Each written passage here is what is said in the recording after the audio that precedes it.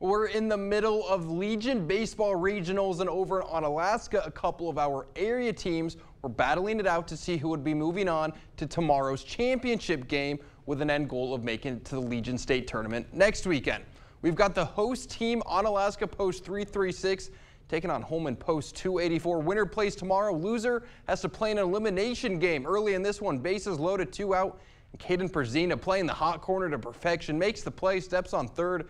Inning over. Still scoreless. Runner on second for Bennett Janikowski, and he gets one through to left field. Carter Gilhousen touches home, and Onalaska takes the lead, but Holmen would answer. 2 men on for Tyler Rose now as he pops one up to right field. Should be deep enough to score a run. The throw home, not in time, and Holmen ties it at 1. Next batter, Jared Roddering gets one through to the outfield. Eli Edwardson scores, and Holmen now leads 2-1. Next inning, Holmen threatening again as Edwardson gets a base knock. That scores another as Holmen would go on to win 4-2 and will move on to the championship game.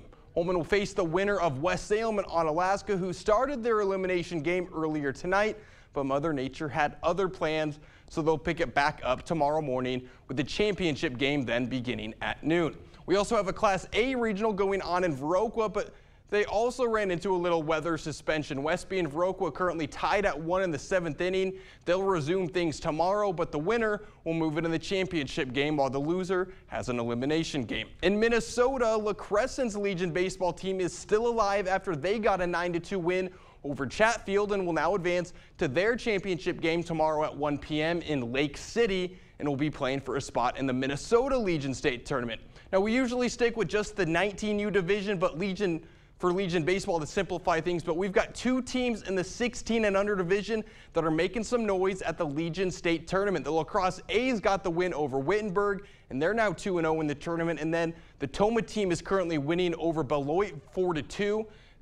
They were in a rain delay, so this one's going a little late, but if Toma wins, they'll also be 2-0, so some pretty impressive stuff coming from the Young Guns.